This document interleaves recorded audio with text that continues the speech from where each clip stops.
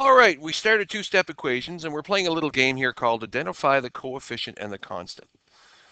So the first one's real easy because it's actually a grade 7 question. So here's our variable. Just remember that x is our variable. And we have a 4, which is known as our coefficient. And our constant here is a negative 1. So therefore, our constant is a negative 1. And our coefficient, or our multiplier to x, is simply the number 4.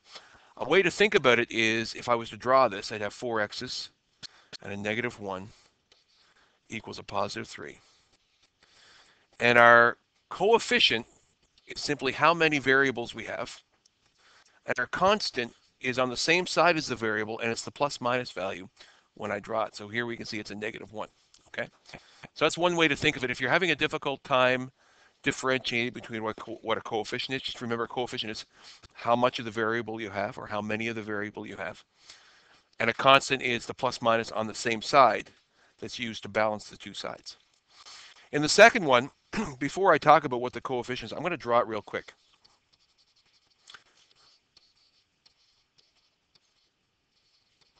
So if I was to draw that equation, that's what I would have drawn. And now it makes it easier for me to identify what the coefficient is. So the coefficient is how much of the variable I have. How much of the variable do I have?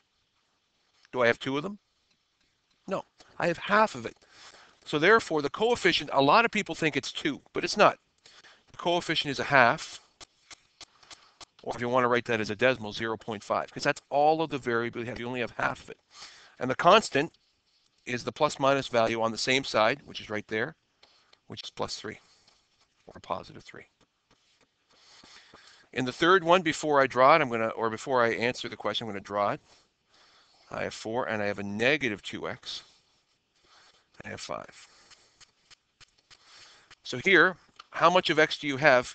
If I look at it, I do not have 2x's, do I? I have negative 2x's. So therefore, my coefficient is negative 2. And my constant, or my plus minus value, is right there, which is a positive 4. It's not a negative 4. Some people think that this negative sign indicates the constant, but it doesn't. It's actually attached to the coefficient, so therefore our constant is positive 4. In the third one, or the fourth one, D, my plus minus value is right there. That's my constant, and my coefficient is actually in front of the variable. So my constant's real easy. My constant is negative 2, but my coefficient is not as easy. What is my coefficient, Will? Negative 1. That's right. It's not 1. If you ask yourself the question, how much of x do you have? You don't have 1x, you have negative 1x. So therefore, your coefficient would be negative 1. In question E, we have a constant again of negative 2, and our coefficient is right there. So our constant is negative 2. It's the plus minus value. And how much of x, our coefficient, how am I going to write that? How much of x do I have, Jack?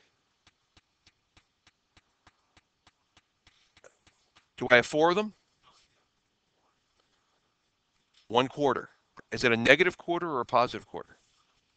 No, it's a negative quarter.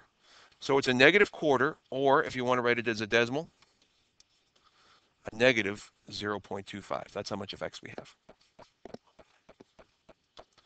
And finally, the last one. Grab my highlighter here. So my constant is 5, or a positive 5.